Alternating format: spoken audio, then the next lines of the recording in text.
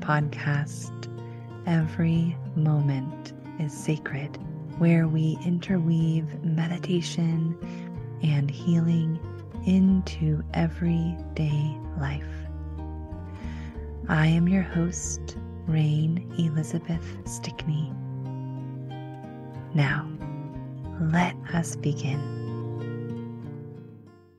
Hey, welcome back. If you are here for the first time, welcome.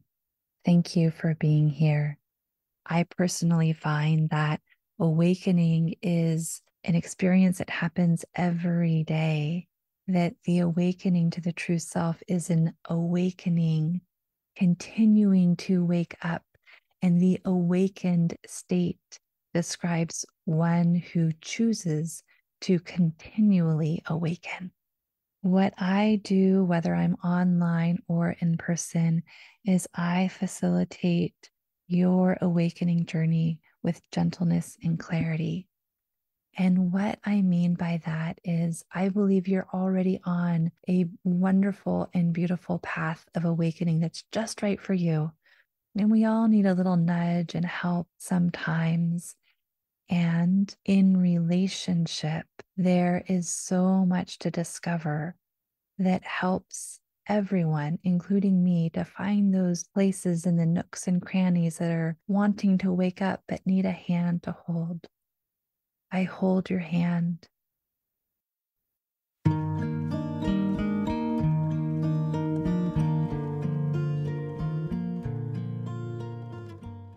Sometimes in one's meditation practice, there is a moment of prayer. Or if you are a praying person, you might find that there is a similarity for you between meditation and prayer. This guided meditation is a simple instruction and exploration of prayer and grace. What does grace have to do with meditation? What does grace have to do with prayer? Let's find out.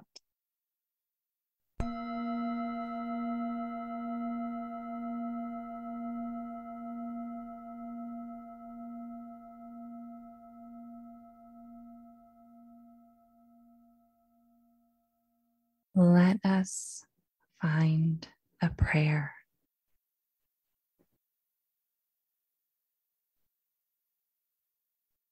Find a prayer for yourself.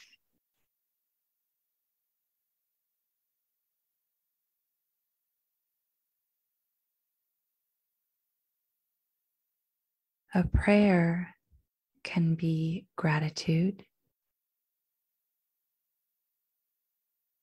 It can be a confession of what one is struggling with.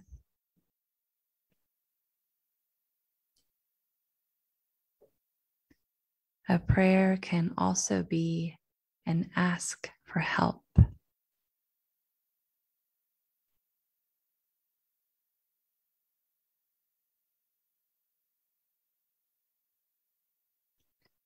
A prayer can also be a known saying or verse, a song, or a written prayer that's recited by memory.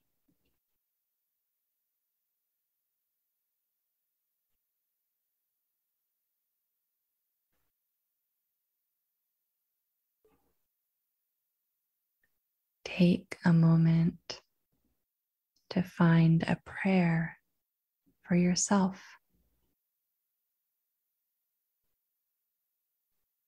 As you make a good prayer for yourself, notice your openness to grace.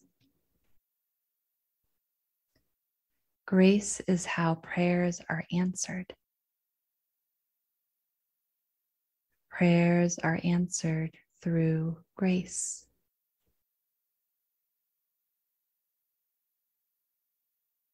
We don't always know how a prayer will be answered or when, If we pay attention, though, there usually is a response, and this response is grace.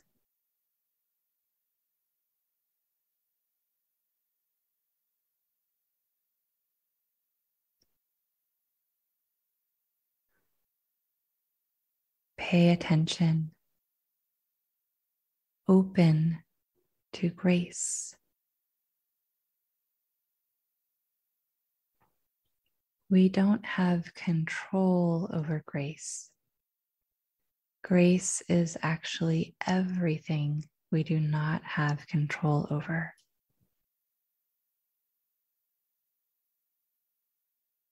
We are in charge of our own prayer, though. We each get to choose how we pray, how we make sense of prayer. What prayer is to an individual is unique.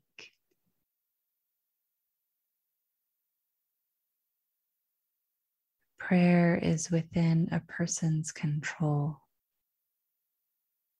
Grace is the gift that comes.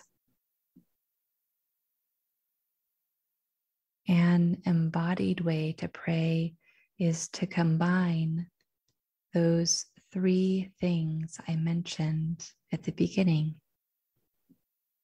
gratitude, admission of struggle, and ask for help.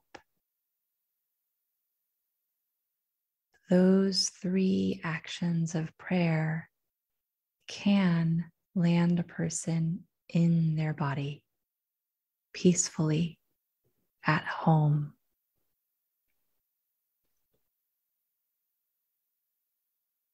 There might still be pain or discomfort or agitation or emotion, trauma or memories. And we each belong in our bodies. They're our bodies. I belong in mine. Even when my shoulders are tight, I belong here in my physical form for the time that I am alive on this earth. I belong. I believe this is true for each of us.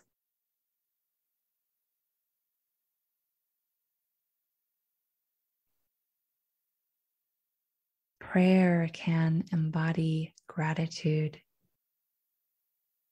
a confession or admission of struggle, and an ask for help. This embodied prayer can land a person in their physical form peacefully, with acceptance for all that is, for all that's desired. Part of acceptance is accepting, yes, I want something better.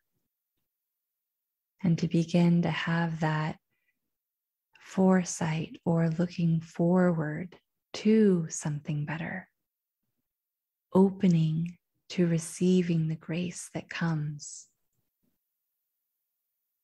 It's a very vulnerable and courageous act to pray and be open to grace. It can be exciting. It can bring happiness and peace. Being with what is magic. Here we are. Here I am, praying and meditating with you.